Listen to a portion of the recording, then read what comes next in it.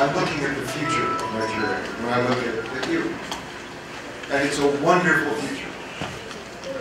I also know this, that I've almost never met a Nigerian who, when I asked him how to fix his country, didn't point to somebody else and say, it's his problem or her problem.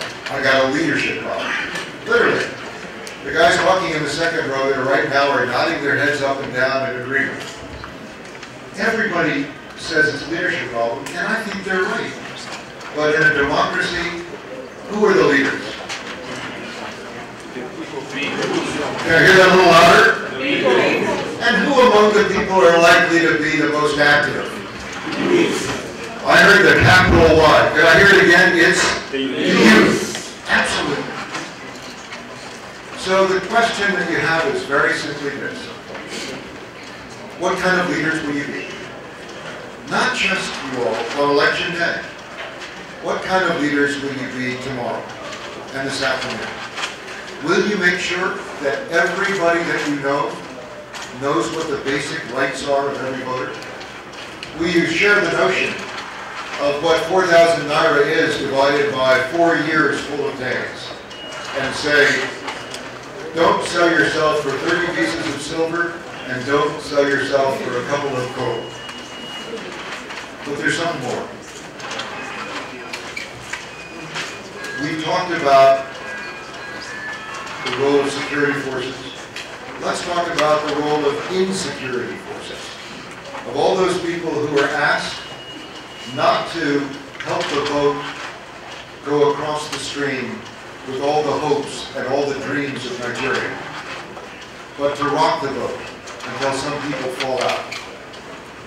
There is an opportunity for everyone here to be part of the true security of the future of your country.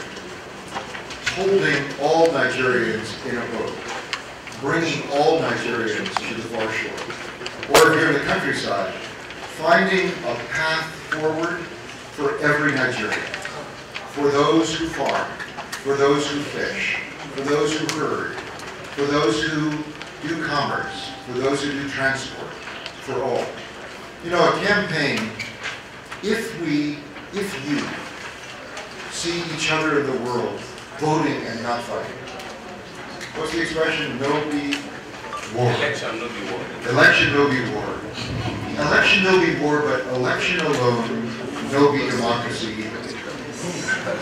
Democracy is, and democracy will be. Democracy be you. And you is the first part of youth. So make this year a rebirth of the youth of Nigeria's democracy.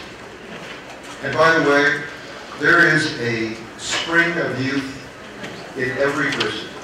In your grandparents, there is this spring of youth. Find it and make it yours. So there are a couple of things that you can do. First, know your rights. Share those rights. Second, on election day, don't let anybody take your card or buy your card. Third, if you have trouble voting, report it. Figure out a way to make people know where there's a problem. Fourth, if something goes wrong in the voting process, report that too.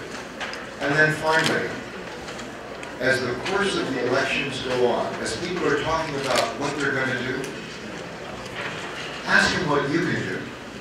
And maybe sometimes ask them how they're going to do it.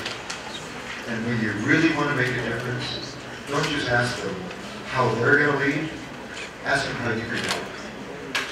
Because there are in Nigeria amazing resources, and I'm looking at it. Amazing resources.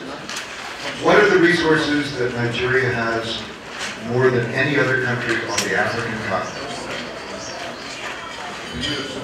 The people, the youth. Can I hear that louder? What's the #1 resource of Nigeria? Absolutely. So here's the #1 question. What will you do with your #1 resource? But for you today, for you here right now, there's an even better question. Not what will others do, But what will you do? You all with the shirts in the back row. What will you do? And the answer is, you can change the future, not just of your own life, and the life of your children, and the life of your nation. You can change the future of our whole world by what you do in the next 65 days. And then what you do every day after. So congratulations, and if you will welcome me, and I'll get another round of applause for Two-Face for having made this possible today. Everybody else.